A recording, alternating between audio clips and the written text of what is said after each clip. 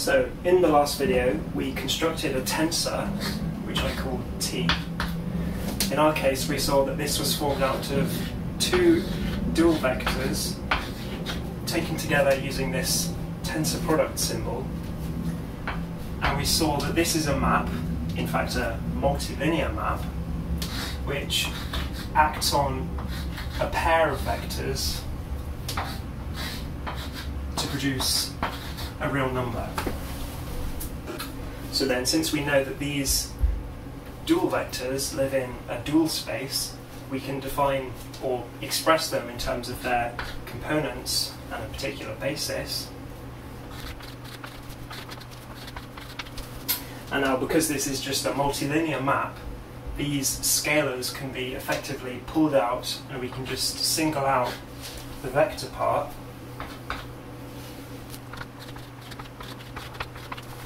And now we frequently abbreviate these two components into a single object which has two indices. So I want to explore a little bit more now this multilinearity and what that means for us. So if we consider a tensor which I'll call T for the moment, we can feed into that tensor two vectors. Since we know how vectors add, they just give us a third vector. This is just some other vector, say, called D. So this tensor is eating these two vectors. The multilinearity allows us to split this up in the following way. So now we realise something. This tensor is in fact a vector.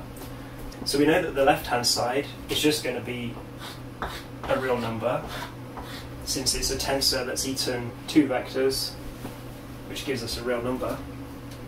Then the right-hand side are going to be some two other real numbers. I could call it R1 and R2. Since we know that real numbers behave like vectors, we can see that this whole expression is effectively a vector expression. So to see this a bit more clearly, it's helpful to introduce a particular basis for our tensors. So if I now introduce the first tensor and I use the map notation, so we're completely clear about what this object is and what it does.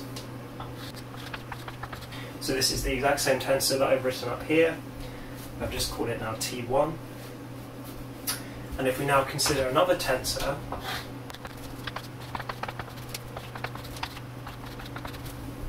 now we want to ask, how would we add these two tensors? Well, it's easiest to just simply write everything out in terms of the components. So we have the T1 plus T2. And now, because we know these are multilinear, we can just pull these scalars out. So I'll start with omega mu and sigma nu over here.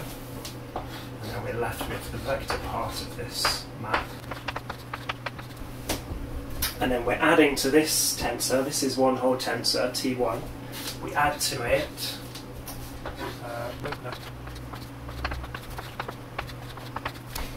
okay, so this might not appear to have got us very far, but now we just need to take a step back for a second and think about what our sum convention, index notation, actually means. So we have repeated indices in all of these terms, so all of this whole thing is just a big sum. So if we now just look at this expression, it appears we have four indices. It is in fact only two indices, because the first expression, maybe it helps if I write brackets around these components. Okay, so if we now consider the case where the index, all of the indices are 1, this will be E1, epsilon 1, epsilon 1, epsilon 1.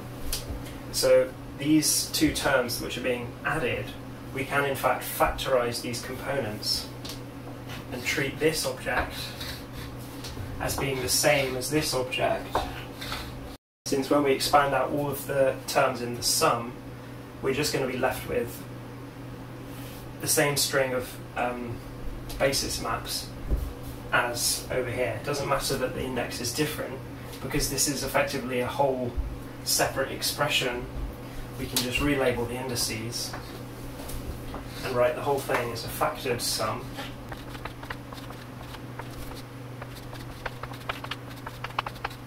So now we see what we've done. We've effectively turned the sum of two tensors into a third single tensor, because I can just relabel these now as being the components of this new tensor, since we just have two indices here, and then we have our basis maps. So this is just some third tensor T3.